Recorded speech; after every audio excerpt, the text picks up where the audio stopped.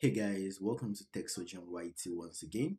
So today in this video, I'm going to be showing you guys how to download videos on Twitter with the new update that Twitter just released that allows you to download videos directly instead of using bots like the Twitter downloader bot on Twitter. So now I'm just going to be going to the Twitter application, which is now called X. You can see the loading screen right now. The loading screen has been changed to X. And if you guys want to know why Twitter is now called X, you guys can just check out my video on that right here. I made a video showing why Twitter is now called Twitter X or X.com. So basically, I'm just going to be opening the website right now, and then we can check out the new updates to Twitter that now allows you to download videos directly. Now, this update was posted by PopCrave, which is one of the biggest platforms or one of the biggest accounts on Twitter. So I'm just going to be opening their tweet. So you can see the tweet right here. It says, starting today,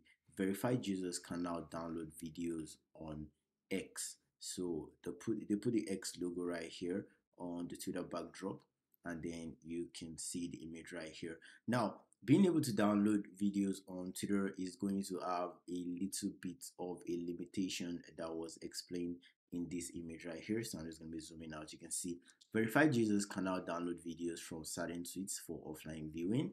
But then there's going to be a control on the video where whoever posted the video can decide to allow the video to be downloaded, and it can also disable the option for the videos to be downloaded. So basically, this means that not all videos will be able to be downloadable on Twitter, but only those that the poster of the video allows you to download. Now, I'm just going to be going to the video right now to show you how the download button is going to work on both the iOS device, your Android device, and also on your desktop right here. Now, once you go to the tab right here and then you tap on the share button, instead of just having your copy link to tweet, your share tweet, your DM, and then your bookmark button, there's going to be a new button for you to be able to download videos. Now, if the creator allows you to download video, that's the only time, like I explained before, that you're going to be able to see the option that allows you to download the video.